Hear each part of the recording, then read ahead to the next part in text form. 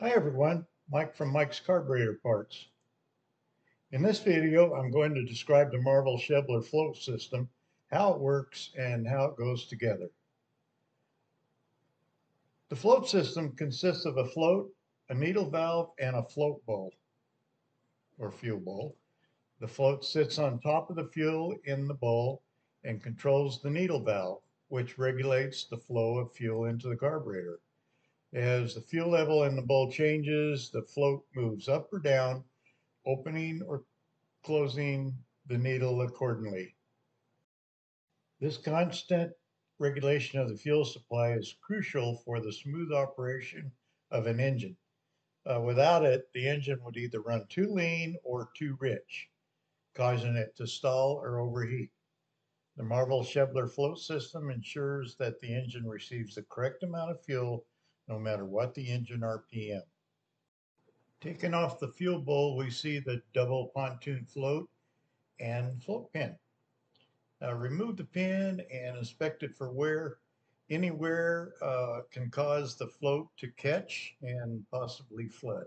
There are 3 different floats for the Marvel Schebler Carburetor, and it depends on the length of the bowl which one you get. So measure from one end to the other, just the float bowl itself.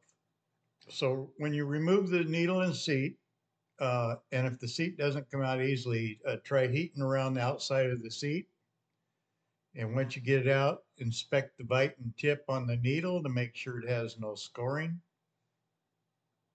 To adjust the float, remove it and bend the tab that hangs over the seat. Do not try to adjust the float on the carburetor. You may damage the needle. To make the pontoons the same height, bend the flat bar behind the pontoon. Don't bend using the pontoon or the solder joint may break.